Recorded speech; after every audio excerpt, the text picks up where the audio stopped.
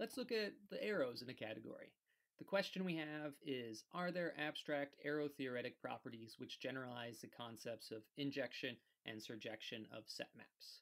So we're not going to look at any elements or anything that is not related to the arrow structure of a category. So let's start with the definition. Let E be a category and F, X to Y, be an E arrow. Then F is mono, provided that for each object Z in E and for each pair of arrows G and H from Z to X, such that we have FG is equal to FH, then G is equal to H. This just means that an arrow is mono if and only if it is left cancelable. The arrow F is split mono, provided there exists an E arrow G, Y to X, such that GF is equal to the identity. And sometimes this is called a section. We say that F is effective mono, provided that the push out of F and F, sometimes this is called the co-kernel pair, exists, and moreover, that F is going to be the equalizer of the push out of F and F. So it equalizes its co-kernel. We say that F is regular mono, provided F is an equalizer for some pair of E arrows. We say that F is strict mono, provided that F is the limit of a certain diagram, where this diagram is over a category I, and this category has, so for each object Z and E and each pair of arrows G and H from Y to Z, such that GF is equal to HF, we have this object in I lower script G, H, Z, and arrows G and H from the object I, identity Y, Y to I lower script G, H, Z, and D is this functor which associates this object I, G, H, Z to Z, and it associates those arrows just to themselves. So G goes to G and H goes to H. So we can think of F as being a limit of this multiple, it's like a multiple equalizer. We say that F is a strong mono, provided F is mono, and for each E epi E, we have that E is orthogonal to F. And we suggest you look at the concept of orthogonality in NLab, or I'm going to eventually make a video about this when I talk about factorizations. And finally, we have that F is extremal mono, provided that F is mono, and for each factorization, F equal to GE with E epi implies that E is iso. Then we have the dual statements, where you just flip all the arrows around and we get epi, split epi, effective epi, regular epi, strong epi, and extremal epi. If an E arrow is both mono and epi, we call it a bi, although some people suggest that we call it something else, or just always say that it's both mono and epi, because there's another there's another term called bimorphism, which has to do with higher category theory, but we're going to call it bi. And then we say a category in which each bi arrow is iso is called balanced. We denote the subclasses of arrows defined above by mono, split mono, effective mono, regular mono, strict mono, strong mono, and extremal mono, respectively. And we have the same type of notation for the epi variations. We give another definition. This is, so we have a category E, and it is said to satisfy the axiom of choice provided every epi splits. So epi is equal to split epi in the category. Dually, we say E satisfies the co-axiom of choice provided every mono splits. And this is actually a generalization, at least for the axiom of choice, it's a generalization of the axiom of choice in set. So if we show that set, if you have this model of set, it satisfies the axiom of choice if and only if it satisfies the axiom of choice classically, what we mean by axiom of choice classically. They're equivalent notions. Let's now look at the relations between all of these different variants. So we have the following proposition. So we have these relations 1 to 9, and we have the dual relations, which we denote by 1 upper script degree or 0 to 9, 0 between classes of arrows in any category. The reverse implications hold when the category satisfies the stated conditions. So let's look at the diagram a little bit more closely. We'll just restrict ourselves to the left-hand side because the right-hand side, the proof is the dual proof. And so we're just going to look at the left-hand side. So we have number 1 says that every iso is a split mono. Number 2 says every split mono is an effective mono. 3 states that an effective mono is regular, and 4 states that regular mono is strict, and 5 states that a strict mono is strong, and 6 implies that strong is extremal, and 7 implies that extremal mono is mono. 8 implies that a bi is mono, and 9 says that every iso is mono.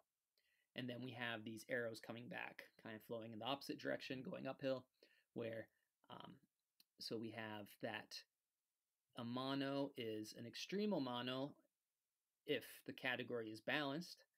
If the category has push-outs, then we have extremal monos are the same as strong monos. If the category has factorizations for each arrow, or unique factorizations, where you have an epi followed by a regular mono, then every extremal mono is going to be regular.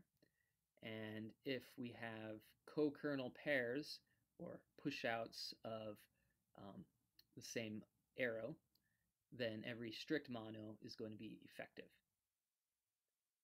So let's prove this. The proof is very, each piece is very simple, but it shows the interrelation, and I think it's good to go through it. So let's start with the first one. So let's let G be an isomorphism, then there exists an F such that FG is equal to the identity and GF is equal to the identity. Then in particular, FG is the identity, and since the identity is mono, we have that G must be a split mono. Number 2 says that if we have a split mono S with RS equal to the identity, so it has, so R is going to be its left inverse, we claim that the identity and SR is equal to the push out of S and S, or it's the identity and SR is the co-kernel pair of S. So indeed, if HS is equal to MS, as in the diagram, so we have this outside commuting condition, then we have that H must be its unique factorization. We see that the upper triangle, it must be H, so we have to just show that the lower triangle must also be commutative. And we see that it is, since if MS is equal to HS, then by precomposing by R, we have M is equal to HSR, and that is what we want to show. Then it's easy to see that the equalizer of SR and the identity is S. Thus, it is effective. Third, since an effective mono is an equalizer of its co-kernel pair, then it's regular. 4, let M be a regular mono with M equal to the equalizer of FG. Then M is equal to the limit over I, so the limit of D, where D is the diagram of all those pairs such that HM is equal to KM. Since any other M prime which has HM prime equal to KM prime for all those HK implies that in particular FM prime is equal to GM prime, and thus factorizes uniquely through M by the universal mapping property of the equalizer. 5, let M be a strict mono and VE equal to MU be a lifting problem with E epi. So you might want to draw this diagram out if it makes it easier to understand. Then for each GH such that GM is equal to HM, we have GVE is equal to GMU, which is equal to HMU, which is equal to HVE. Then GV is equal to HV since E is epi. And again, by the universal mapping property of a strict mono, there is a unique W such that MW is equal to V and WE is equal to U. Again, maybe you want to draw all of this out to make it clear to you. Number 6, let M be a strong mono. Then for the factorization, M equal to M prime E with E epi, there is a unique W such that MW is equal to M prime and the identity is equal to WE. Since the identity is mono, so is E. Then since E is split epi and M mono, E is iso. Hence, M is an extremal mono. Number 7, it's just by definition that we have the extremal mono is a mono. Number 8 is also by definition. Bi is mono and epi, so it's mono. And 9, let G be iso, then FG is equal to the identity, implying that G is mono. Similarly, GF is equal to the identity, and thus G is epi, and thus it is bi. Now let's show that these upward arrows also are satisfied when the category has these certain properties. So first, let's let E be balanced. Then we have that mono is equal to extremal monos. And this is clear since if M is mono and the factorization of it is M equal to Fe for an epi E, then since M is mono, E is also mono, and thus, since it is balanced, it must be iso. Hence, mono is an extremal mono in a balanced category. Next, we showed that if E has pushouts, then the extremal monos are the same as the strong monos. Let M be an extremal mono and suppose that VE is equal to MU for an epi E, and some arrows U and V. Then we form the pushout of E and U, since it has pushouts. Since E is epi, and epis are stable under pushout, epis are a particular kind of colimit. You can verify it by taking pushouts. Then we see that E bar in the diagram is epi. And by the universal mapping property of the pushout, there exists this unique H such that the following commutes. Then in particular, M is equal to HE. Then since M is extremal, E must be iso, thus setting W equal to E bar inverse precomposed by U bar, we see that U is equal to WE and V is equal to MW. Thus, M is a strong mono. Now, if we have extremal monos, if we have that E is a epi regular mono category, which means that has this factorization system of epis followed by regular monos for each arrow, then we're going to show that the extremal monos are the same as the regular monos. So let's suppose that M is an extremal mono. Then M factorizes as M equal to M prime E, where E is epi and M prime is a regular mono. Since M is extremal, E is iso. Let M prime be the equalizer of F and G. Since E is iso, we have M prime E shares the same universal mapping property.